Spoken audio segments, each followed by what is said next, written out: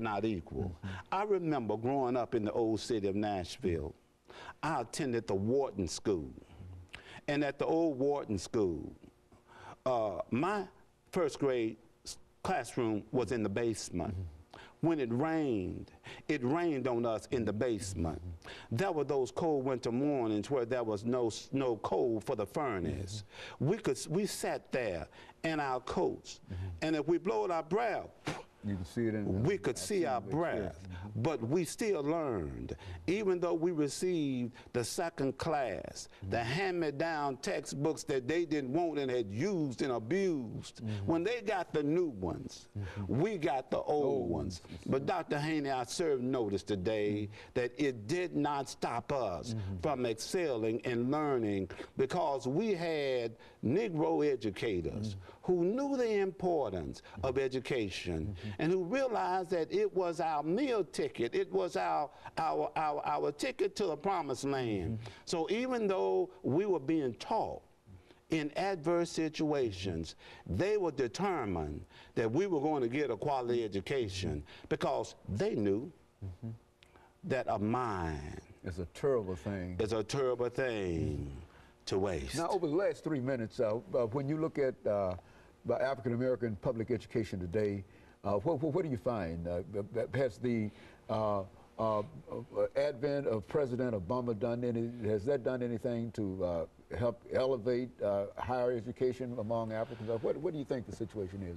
Obama has made a great stride in improving quality education in America across the board. Everybody. Good. Across the board. He calls it race to the top. The Obama administration here in our native great state of Tennessee, we were awarded $800 million here in Tennessee to improve quality education all across the state.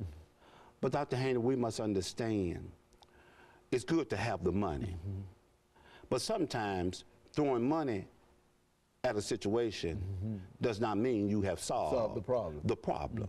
See, I have a problem sometimes when we take good money and throw it after bad money, or throw it in the wind. Now, what I'm saying then with that, we do need the $800 million. But is the $800 million really being trickled down to those who really need the money in order to elevate and move forward with their future? Well, what is happening then in public education? The poor, and especially African American students, and I want to emphasize African American males, we are being miseducated. See, it's one thing to be under the same roof with majority people, but I can be under the same roof and still be what? Miseducated. When I'm being taught by people who does not like me, who does not have any compassion or love for me, people who teach at me and not to me, people who does not understand my subculture, not trying to understand, people who misunderstand the goal of public education. That's why it's called public education. We educate everybody.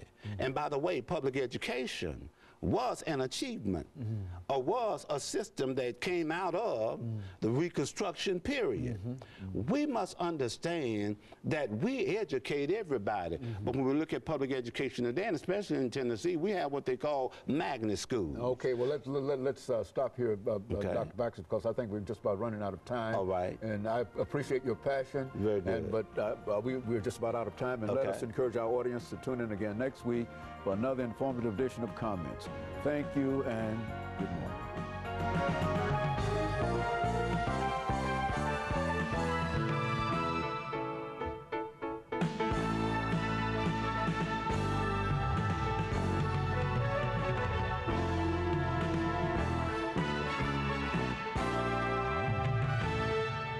Go to CW58.tv for contests, games, and the latest on your favorite shows. Into each life, a little rain must fall.